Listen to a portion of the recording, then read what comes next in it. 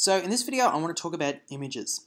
As you can see, just to point out what I already have set up, I have an image here and I have that connected to an outlet. Before I can talk about how to use this element, I really need to talk about how images are stored and how you can access images that you're storing on the device from your WatchKit app. So if we open up this, and we go over here, go to the folder, there's two places within our app that we can store images. The first place is the WatchKit app, and the second place is the WatchKit extension. Now, both of these folders can have images in them. Both of these separate targets can have images from them. But which folder you actually store your images in really depends on what you're using the images for. So, if you're using images for your UI and your logic doesn't need to access your image, it's best to store them up here in this WatchKit app target and folder. That's because these images aren't accessible from code, but they're stored along with the UI, which means the UI can easily access the image just by naming it, either in here or in your code. If your images do need to be accessed from code, you should store them down here in this extension.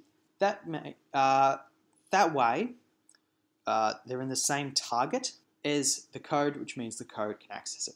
Remember, either the interface or the extension can only access images and folders that are in the same target as they are. So there's two targets for a WatchKit app. There's the app, there's the extension. To get started with this video, I'm just going to show you how to set up an image just by naming it and calling it in the UI. Now I'm just going to use this image that I had, a screenshot I had on my desktop, and as you can see, I control dragged it from my desktop into this folder here, and it came up with this screen.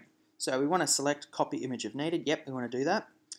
We want to create a folder reference, and as you can see, we have targets.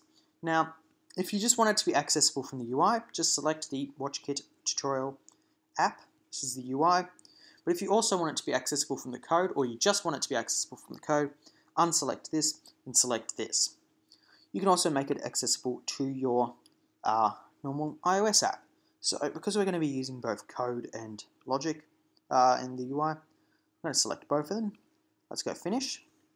And now, as you can see, we have our image here, but it will also be accessible down here. Now, the simplest way to put an image on the UI is just click our image, select our little drop down, and we can go My Image. Then we can run the app. Oh, wrong button.